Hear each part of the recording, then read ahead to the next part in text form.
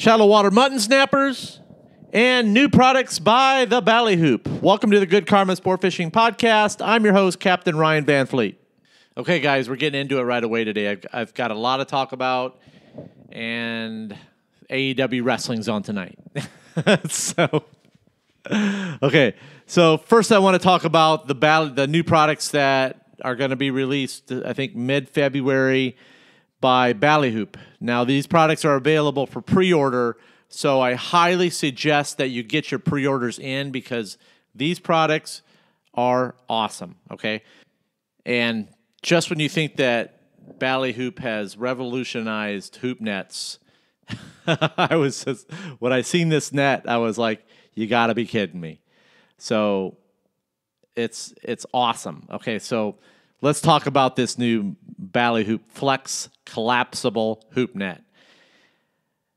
Okay, so the first thing when I'm hoop netting bait in heavy current, it's kind of tough ripping the hoop through the water. Okay, it can be a little challenging in heavy current, and you miss a lot of baits, and sometimes you only get a few shots at them if they're really spooky. So BallyHoop came out with this net. Okay, it's a 1/4 of an inch mesh net. The rod diameter is 5 millimeters. Okay, 5 millimeters. So it's really thin, and you could like rip this thing through the water with no problem in heavy tide. Man, it's super nice. I was like, you got to be kidding me.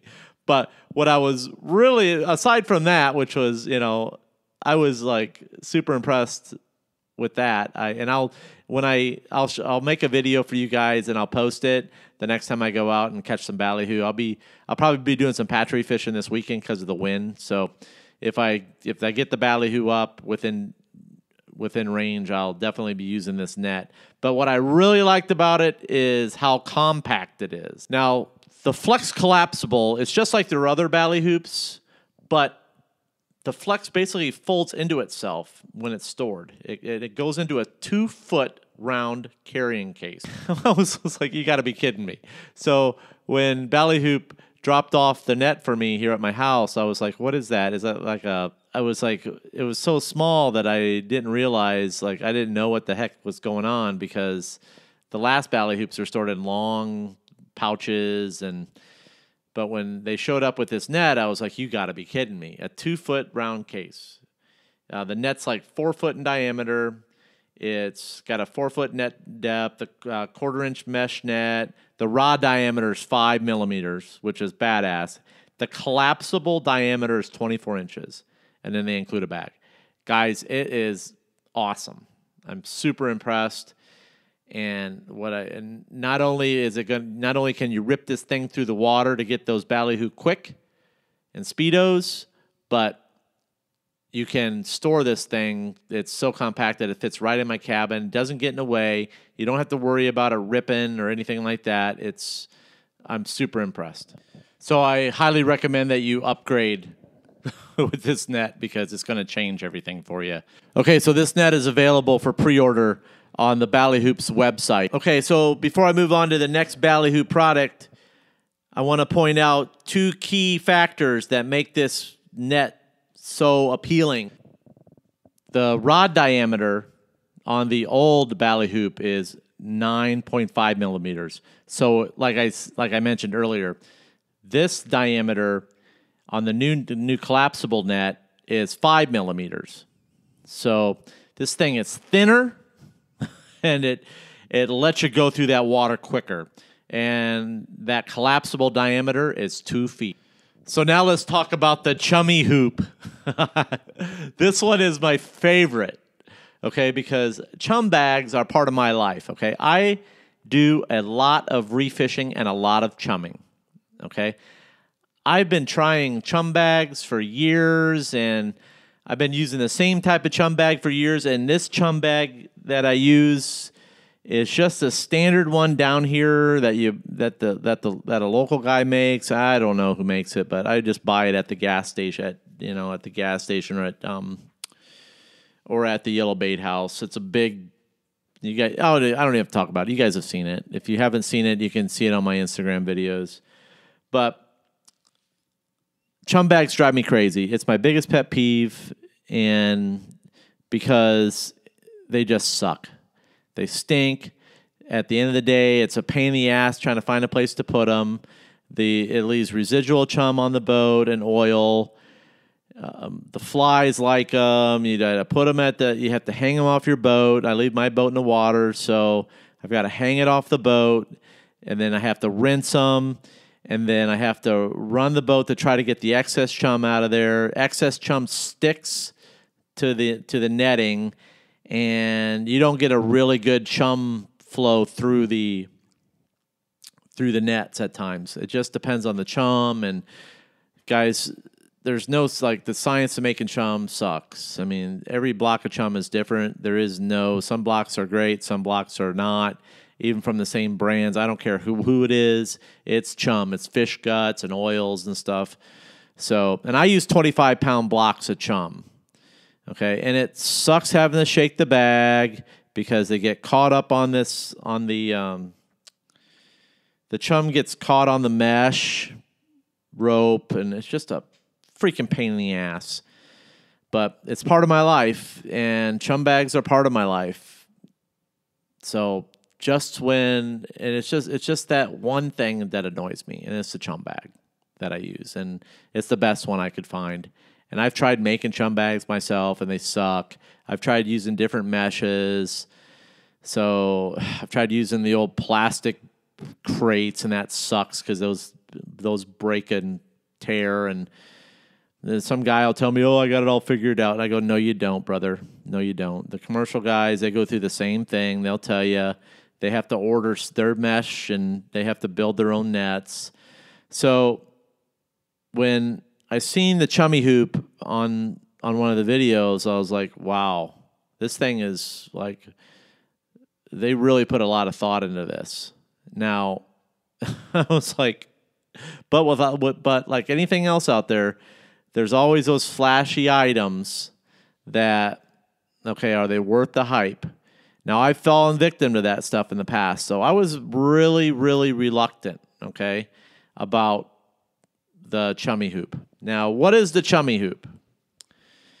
Okay, so the Chummyhoop is described as the next generation chum bag net. It's a patent pending and it's made by BallyHoop.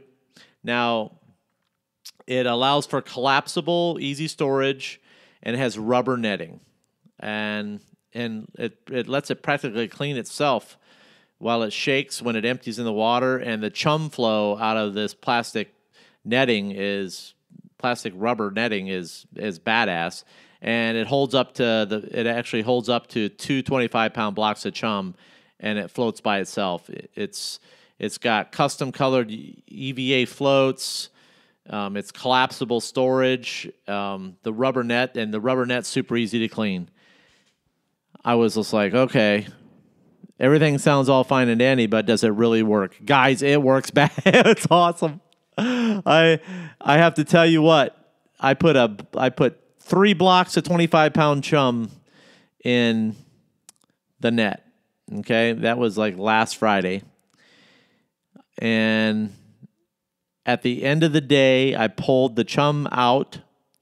I pulled the chum bag out, and it was clean. There was no residual chum, no wasted chum. I didn't have to throw any chum out of the net to clean the bag. Everything was dissolved. So I have to tell you, I had the perfect amount of chum being distributed. And when I went over to shake the bag, there was no heavy shake. It was just basically lifted it up and down, and the flex of the rubber with the chum, the 25-pound block, everything just went out with ease without having to do that heavy shake crap that you're used to try to get the holes unplugged and all this stuff so the chum chunks will seep through. And it was just, for me, I chum a lot, okay? And when I seen this, and I seen that all my chum was actually being dissolved and none of it was wasted, I was just like, you got to be kidding me. And then when I was ready to leave at the end of the day, I pulled the chum bag up. I looked at it, and there was no residual. Like I said, no residual chum attached to it, no wasted chum. I didn't have to dump the chum bag or drag the chum bag alongside the boat to clean it off. I just pulled the chum bag, the end of the boat, I folded the chum bag and stored it in the front of the boat in a little storage compartment. Out of the way, not in the way, no smell, and I can't tell you how clean it was. And when I got back to the dock, I just gave it a little rinse, and I didn't really even need to do that, to be honest with you. I just rinsed the salt water off of it just to keep the integrity of the rubber. So that's what I would suggest. At the end of the day, you just rinse it off with your other gear just to keep the salt off the bag, and just like you would do with your rods and the reels for maintenance, and to protect the PVC and all that good stuff that it's made out of. So it's always good practice to take care of your nets and that kind of stuff. And this net really made me happy. It's hard to, it's like the simple things with me. There's a lot of things that irritate me when I'm out on the water, and the chum net is one of them. I know everybody's like that. Everybody has that one little pet peeve, and chum nets are mine. Just one of mine. So it is what it is. But it was nice to see that pet peeve go away, because this thing is perfect.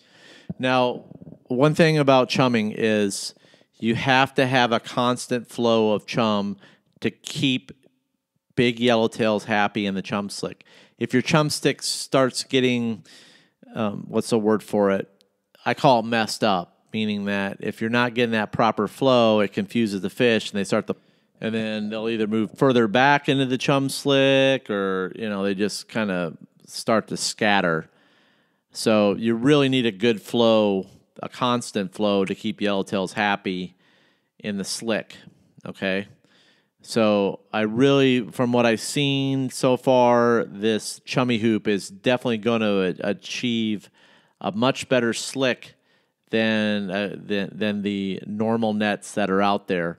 So something to think about. If you're really going to go out there and do it right, you got to have the right materials, okay? You got to have the right tools to do the job and the right materials. And chum nets, like it or not, they're part of the right tools to do the job with. And like the old saying goes, there's always a better mousetrap. And the Chummyhoop is a better mousetrap.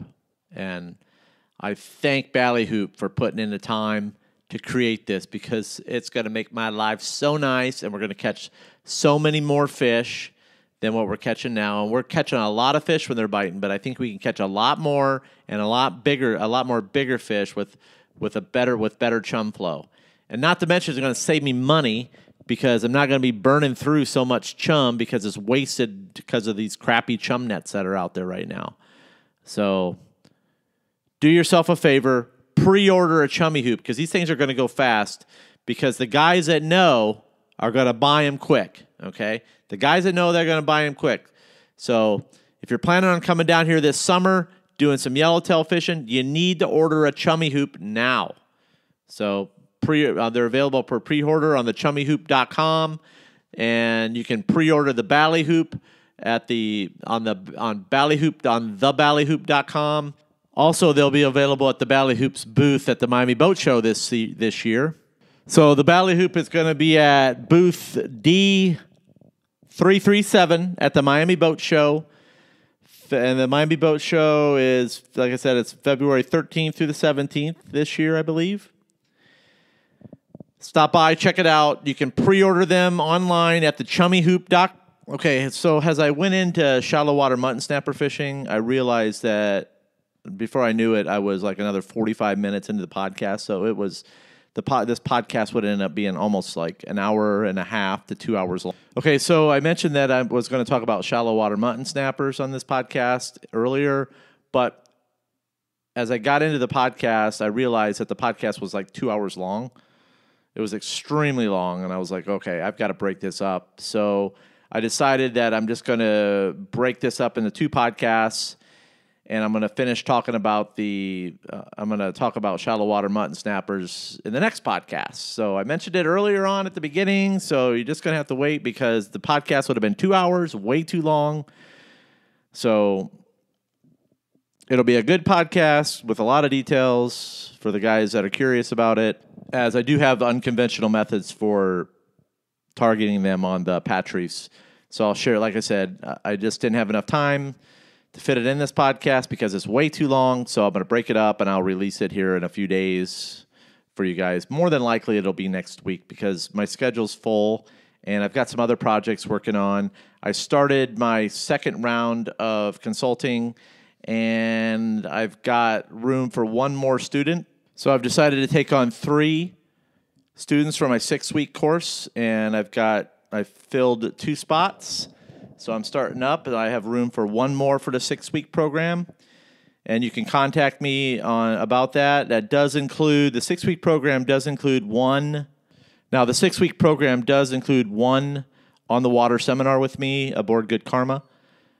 So, and then it's a once a week consultation, and it's endless amounts of time, and it's built over 6 weeks, meaning that it's flexible around your schedule. So it's an open-ended forum where you ask me anything, and then I kind of structure it around what you want to learn as well. And then I will share certain GPS locations and tracks with my clients only. And there is confidentiality agreements as far as non-competes and so forth that go along with my course. So because you're getting an education and I'm jump-starting you, so I'm saving you thousands of dollars in time. If you're buying a new boat, there's a big learning curve out there. So, and that's just what the course is for. I really do enjoy educating people. I really do enjoy it. So if you're interested in the course, then how it works is you have to be a good fit for me because we're going to be spending a lot of time together. And if you're not a good fit, I'm going to say, hey, I'm going to be honest with you.